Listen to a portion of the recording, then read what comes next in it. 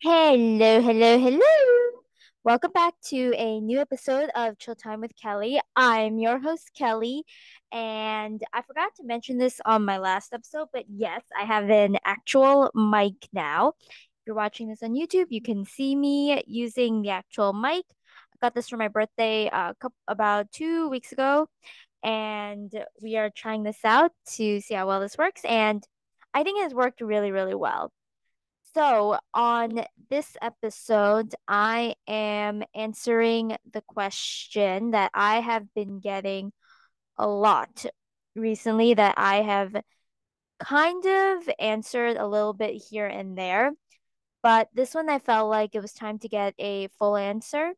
And that is, why did I do this magazine interview that I keep on talking about in my past couple episodes? So this magazine interview with Bold Journey. Now, this was not a publicity kind of thing. A lot of people ask me, did I do it for publicity? And I did not. I am gonna straight up say I did not.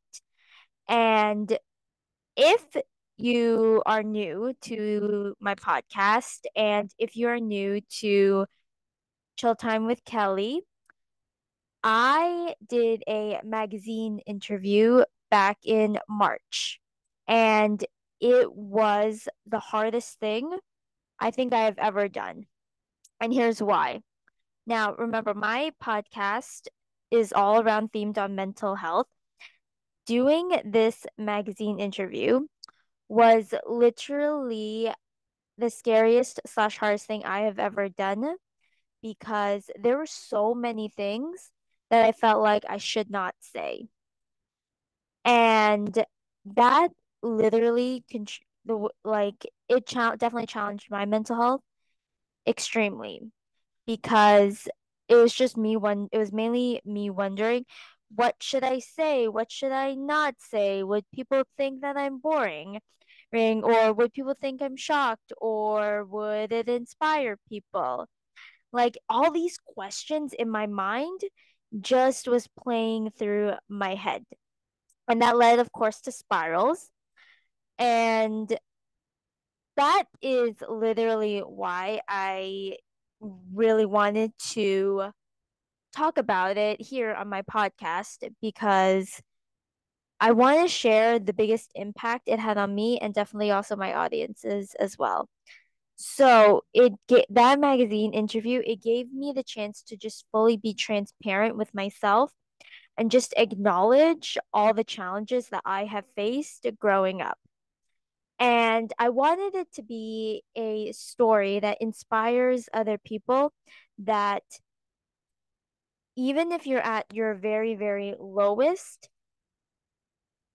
it is not permanent. It is not permanent. Like it only is a challenge slash bridge to get you to where you want to be, which is success. And that's exactly what I wrote in that interview. And I just really highlighted that a story of how I literally define the odds as a scientist because as a spoiler, if you have not read my article yet, I talked about a time where I literally had to do a presentation the next day. And I was told the night before I had to scrap the whole project and start all over again. And keep in mind, this project, it took me 6 months to do. So 6 months of work that I had to scrap and then had to redo within like 12 hours because I was told at 9 o'clock. I started the project, my redo project at 10 o'clock, and it was due at 9 a.m. the next day.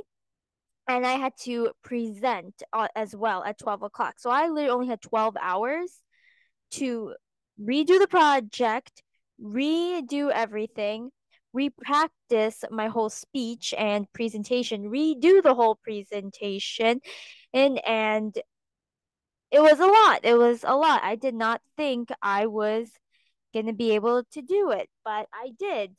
And it just was a nice reminder for myself of just looking back on that journey, how far I have come and how much I knew that story was going to inspire other people. So that's why I did it. And literally, the feedback was insane.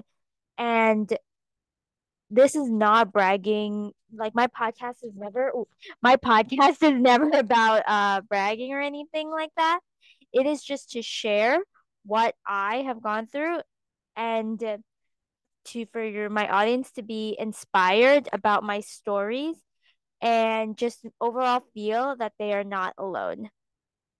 And that's my always my intentions around my show. So I feel like I have to disclaim that in like every single episode. Oh, but the amount of I literally put my whole life is literally pretty much all online. So it is what it is, and I chose for it to happen. But there are some parts I do keep pretty private. But definitely it was my journey that I do not really keep private because I want people to be inspired by that story. And that's mainly why I did that magazine interview. And again, if you have not read it, it's going to be linked in the description box. It's also linked on my Instagram, which is at KELLWO548. Follow me there. If you ever have any podcast ideas that you want to hear about from me, DMs are always open. I definitely want to get back into the podcasting ever since that rut I have been in with lack of inspiration and everything, and also things being rough on like my personal end. There's been so many changes in my life that literally it has been kind of hard to keep up with. And it is all positive changes, but it's just at the point where I think I'll talk about this in my next episode, but it's just so many good things happening that it's hard to comprehend everything in kind of a way, if that makes sense. But I'll talk about that in my next episode. So, with that being said, thank you so much for tuning into this episode of Chill Time with Kelly. Thank you so much for listening. I will see you all on the next episode.